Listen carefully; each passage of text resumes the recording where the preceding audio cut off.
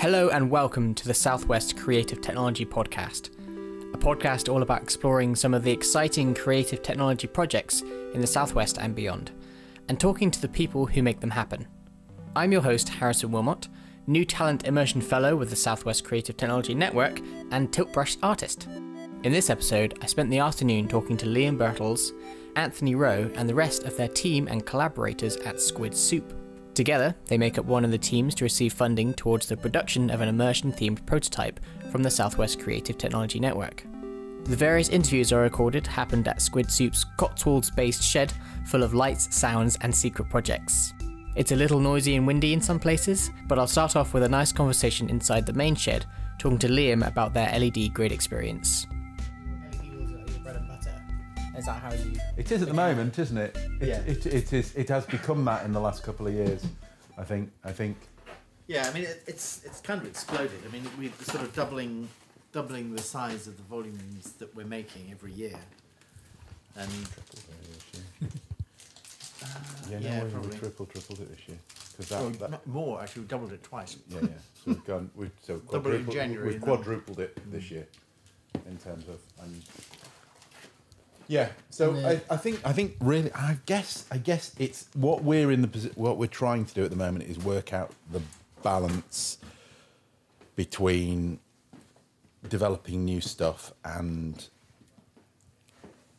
keeping the existing stuff going. Basically, my take on it is that we are quite traditional artists in some way, building mediums that we work in. So like an artist mixing paints or similar kind of stuff, only our stuff's electronics, and we are working, we create new mediums to work in, and then we create a series of works within that medium, and those works expand and people recognize it and they say, you know, can you do me a work of this form based on your medium? And at some point it becomes disinteresting to us, or we take it into a slightly different place. And I think from my perspective, the audio wave, which is what this is actually all about, is an attempt to create a new medium again, and it's really about the notion of the notion of a sonic pixel for me.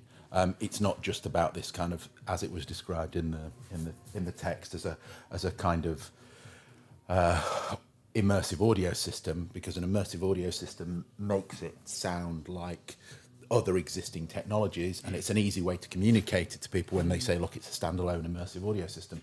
It's about it as much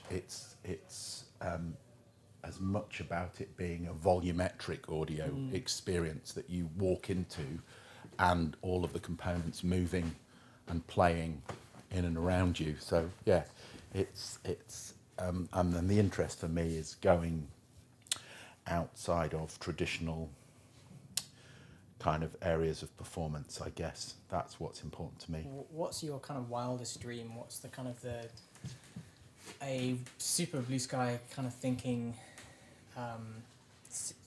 situation with we using this as a launch pad? What can you see in the future with this kind of new medium? What, with me as a performer, or with me as a performer, an artist? From an artist's perspective, I think for me personally, I've quite often got an internal kind of rhythm moving in my head, and I quite often I like the idea of being a bit like you know, Snow White and the Seven Dwarfs, where she comes in and all the birds follow and go tweet tweet tweet and everything kind of moves in sound. Yeah. For me, it's a bit like a weird version of that. It sounds very odd as a concept, but the idea is that the audio follow you, but you can move it and you can kind of cast sound into the space, and then as people come towards you, they are part of that audio dialogue. So it's like all of those immersive things. It's about extending your experience of the world, augmenting your experience of the world, but also that augmentation. What I like about the mixed reality stuff and working out in the real world is that augmentation becomes also a way of having a dialogue with other people in the space. So it becomes a mediator between you and other people. Does that make sense? No, yeah, that sounds really cool. Yeah. The first thing that was popping in my head was like a wizard battle between two people. Which would be cool.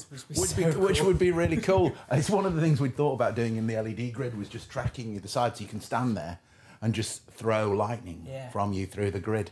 But these are all, they're kind of all throwaway kind of ideas in a way. I mean, the other thing about this sort of technology, and this is an earlier version of kind of where we are, is that it does, and I think this is really important to me, is it does change the nature of media. For me, one of the problems with media is it's imposed on you. And on a political level, we need, and I mean political with a small p, not political with a large p. We need to work out how we move beyond the media forms that we've got that have produced this rather toxic media space that we inhabit. It's kind of oppressive. Yeah, and it's become an oppressive space. Cagey. Yeah, but it's also there's something about repeatability and ownership that I don't quite understand how it works as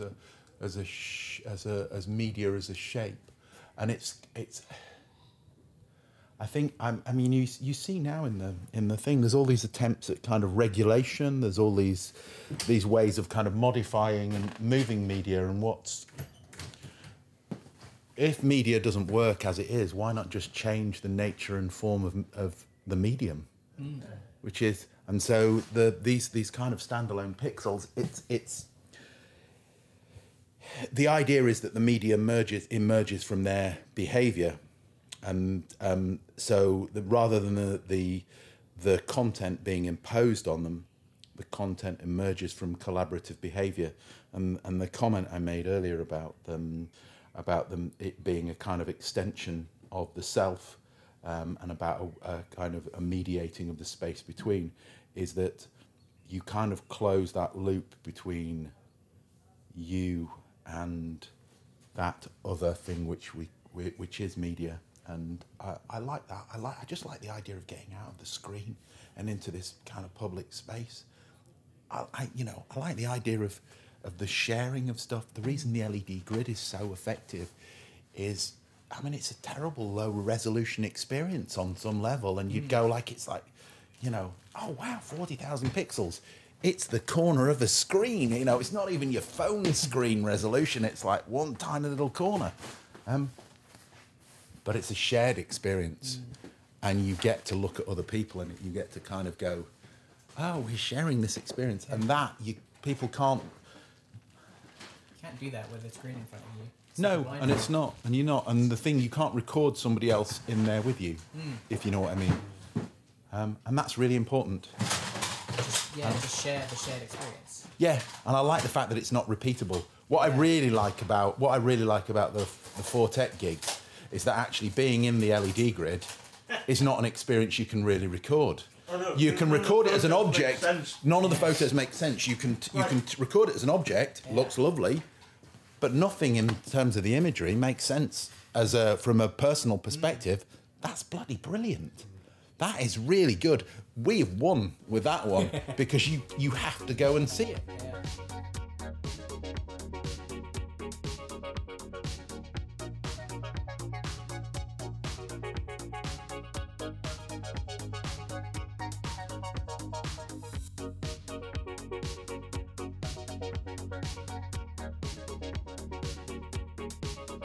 And what's the hardest thing so far on the prototype? Is this an official question? Are you recording this? I am. To be perfectly honest, the hardest thing has been actually maintaining the discipline to actually focus on this project when there's so much other stuff going on at the same time. I mean, as you know, last week we were doing this thing with Fortet, and it was, we just got a lot on at the moment. But it's crucial, not only that we, fulfill what we said we would do on this project, but also it's just crucial to who we are that we actually take advantage of these opportunities. All this sort of urgent crap going on, just need to make sure this project gets the space it deserves. Thinking about like the fellowship in general, how... The fellowship? Yeah, the Okay. fellowship now. Okay. Was that last question referring to the fellowship? No. No? No. Okay. I'm a bit all over the place. My mind's a little bit like Liam's. Good luck with that one. Fellowship. Yeah, so the fellowship, like, how has that kind of time and space helped or hindered the kind of Squid Soup or the development of this project? They're unrelated. Unrelated? Yeah, Oh, the two okay. projects are unrelated. The fellowship, I did a piece that explores the optical properties, the light properties of aerogel, Yeah. which is this sort of weird space-age material, which is very cool when you project into it. What kind of stuff did you... Because I remember you talking about that, but... Okay, well, so came out I've of just that? created an artwork. In fact, it's still not quite finished because I finished it, but then decided I wanted to completely change it all. So although I did that, we're now, as a studio, working on the project to get it finished. And we're going to do a set of 4 of them, and they're each going to be in a box. And what's different is that they are... there's a camera inside the box as well, so the system takes a picture of the aerogel and then maps. So it's real-time projection mapping back onto the aerogel. Whereas before I was just taking a picture manually beforehand and then pre-rendering everything. So we're trying to do it in real time because if anyone jogs it, it's knackered. Yeah. That's fair enough. Did your perception of like immersion and like the network change? Like The network? Like the group of people, like the cohort, Yeah. change your perception of immersion? Or... Yeah, well, I think it sort of broadened it because there was... a broad range of people on the fellowship, a lot of people from theatre and so on as well, which, I mean, I hadn't really considered theatre as immersion, but actually, I mean, it's right, anything can be immersive, and immersion's a broad term, and I think it was applied broadly. And I think it was great that there was not much, there was some, and that's fine, but there was not much VR type stuff going on. My perception these days is that we're always immersed, and it's just like the transitions between different immersions, which are Well, think yes, I mean, life is immersive, isn't it? So, yes, exactly. And in terms of my thinking on immersion, I think I sort of came to quite an interesting point also in terms of looking at how immersion is, because that project is very small. Aerogel is like expensive. Yeah. So it's just a tiny little block. and I've got one piece which is like sort of 10 centimeters or so. Yeah. But I've got various small bits, and actually the small bits are probably more interesting than the larger bit. Yeah, really. And so I started changing my definition of immersion as well, because I think, Squid Soup, we're known for these sort of big walk through things where you are completely surrounded by light and sound and so on. And so with this project, I wanted to see if we could if I could explore a different kind of immersion where you're sort of drawn into something that's quite small and subtle. I mean, you get immersed in a book, you can get immersed in all kinds of things. So it is a broad idea. But I think it was quite interesting in that way. Going back to the prototype phase of things, do you have any advice for like the next cohort coming in to kind of thinking about what kind of stuff they're going to be prototyping, and do you have any advice for people generally who are possibly going through a similar creative prototyping thing? I think on the prototype side, I think it's SWCTN. There's a bit of a balancing act going on between creativity and commercial viability. Yeah, and totally. And the reason that we went with separate projects for the fellowship and the prototype phase is because the call was very different. And so I think if you're applying for a prototype phase thing, you need to be aware that they're looking for stuff that's got some sort of commercial potential. Cool. Yeah. We'll leave it there for now. Yeah. Sweet. Thanks for that impromptu little capturing of your thoughts.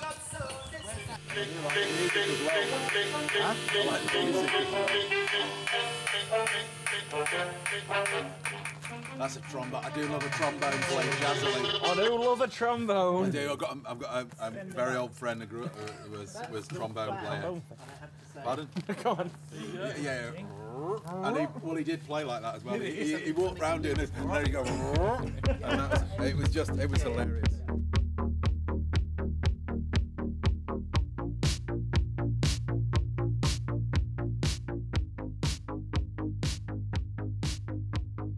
So from what I understand, Squid Soup's prototype idea was to create a light orb or a light pixel which housed a speaker as well, so you could have walk-through grid of light which also produced sounds. I was generally milling around the shed and the outside area while the Squid Soup team were testing out the speakers. Here's some tinkering atmosphere followed by interviews with students Joe, Ben and Mike, and then we close off with some more comments from Liam. Yeah. It's just any of these. it's very just a bullet connector thing.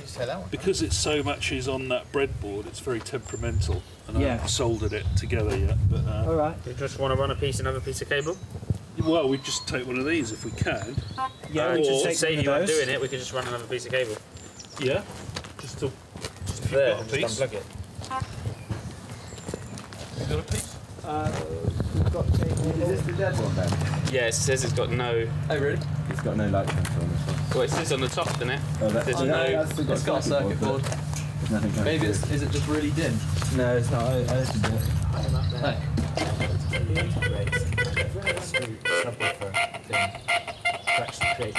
Sound experience. Try out. Stick it over there around the corner. That's obviously a huge one. Just but you hang can on a find minute. much smaller things. Nice, yeah. The cost of sticking out of the ground was never mentioned originally. How did you guys get involved? So Yui's got it's a design consultancy called Design West, and I don't really know how they got the job, but me and Joe do product design, and our lecturer that runs Design West, he came to us and we had to interview for it. So there was other students that wanted to get involved, but yeah, he chose us to do it. Why do you think they chose you? I guess they went off of our past work as well. So he's worked with us throughout the year as well. So I guess they kind of know how we work, and that me and Ben work well together as a pair. Yeah. So you've been interested in this kind of event, mixed media design? Yeah, I guess so. It is very interesting. We've not really done a lot of it before, but this project is really fun to get involved in. What kind of what's been the biggest challenge so far, do you think? So far,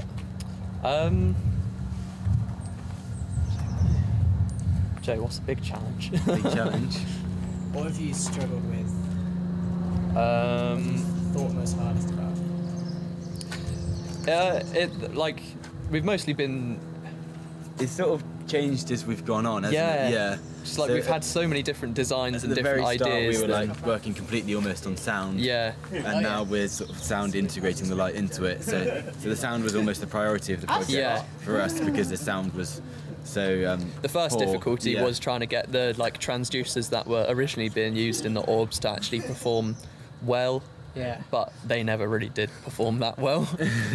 So then we moved towards the speakers and tried loads of different types of speaker, and eventually came across the one that we've got here. But we're still changing the speakers and stuff and trying to find the best ones to use, and we're looking towards more waterproof ones and all sorts.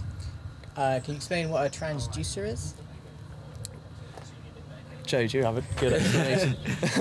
So a transducer works in a very similar way to how a traditional speaker works, but it removes the speaker cone.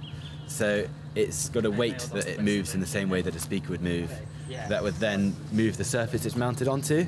So it turns the actual surface it's mounted to into the speaker, rather than just the rather than having a speaker cone that will vibrate. So it vibrates the object rather than the air. Yeah, it'll vibrate the object, which will then vibrate the air, rather than just going straight to Turns the object it's attached to into a speaker, basically, and resonates the sound from it.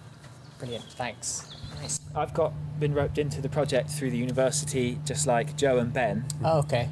Is that in the same Design West thing? Yeah, it's through that project. Yeah, and I'm a music technology student, and I've been advising about what types, just the design of the speakers, how to approach speaker design and what components to use and things like that. So we've built these prototype improvement speakers, and I've just brought along a little rig so that we can play some sound through them and test what it might be like in the end result. Because improving the speakers is one thing, and improving the electronics inside that plays the audio files is another thing. So we've got this separate system here so that we can bypass the internal electronics and just listen to how the speakers sound in the best possible conditions. And then we know that that's a benchmark that we can reach once we improve the electronics inside. Because the sounds that they have currently are quite heavily compressed. Gotcha. Right. Because there's only limited storage space on each of the chips. Ah, yes. So not the speakers weren't great, but also the sound files were quite bad as well. So that's why we're sort of bypassing the sound file part of it by playing things through this little amp rig. So sound is not beamed to them. All the sounds are contained inside. In the actual, in the way the system has been designed currently and will be designed for the next foreseeable projects, each bloom has a chip in it that contains the sounds, a number of sounds, and then they have the Wi-Fi system. It just sends a trigger signal that says play sound 51 now or whatever, something along those lines. I'm not the expert on that. You have to double check with someone. Cool. Yeah. What was your name again? Mike. Mike. Oh yeah, of course. That's right. Beautiful electronics. How did you get the UE guys? They were part of the original project brief. The labs down at UE, I've forgotten what they're called, but is it? Their names. I'm really tired. What's the lab called at UE? And the one that we're with, the Foundry. That's the one. So Foundry Labs, and so they're just a contact. And as part of that project, Ant arranged to talk to them, and then the project developed from there. They come on board as academics, really. Cool. So with their specific audio skills, and then they brought in students to work on the projects, and they will be, Phil and Luke will be here. Feels a little fraught today just because we are trying to make decisions about what is, because basically we've got 6 weeks of the project left. Yeah. And we're halfway through the project, and it's kind of, we're in a slightly different position than perhaps other projects, as in that we need to arrive at the point where we have a production ready prototype as close as we can get. What's been the hardest thing so far? I think the hardest thing from my perspective is that Squid Soup's a growing company, that we are artists, and that we have a specific set of kind of aesthetic agendas. I think that there are multiple projects running. So we did Fortet last week So we did Fortet last week in London, which was a very large one of our LED grid works. So, and then it's kind of that there's two processes going on. One is the redesign of the electronics, and then the other is the redesign of the actual unit in terms of the sound. And so there's just multiple threads, and in order for one thing to be tied down, the other thing has to move, and then in order for the other thing to... And so it's the balance between those two spaces. And people are, complicated. The usual complications. Yeah. So, yeah. Real. Cool. Thank you to the Squid Soup team for letting me mill around and record them for the afternoon. It was a real pleasure to see you guys work and figure things out, and it was great to hear all your thoughts on your work and your hopes and advice for the future. If you're producing anything creative with technology in the Southwest or beyond, I would like to share what you're doing. Let me know, and together we can make a podcast all about it. You can contact me via email. My address is harrywilmot@gmail.com. That's 2 L's, 2 T's. Thanks again for listening to the Southwest Creative Technology Podcast. If you enjoyed your listen and know someone who might also, please share it with them. The music you heard during the podcast were excerpts from Ending by Kumiku and I'm a Machine by Glass Lux, which are both available on freemusicarchive.org.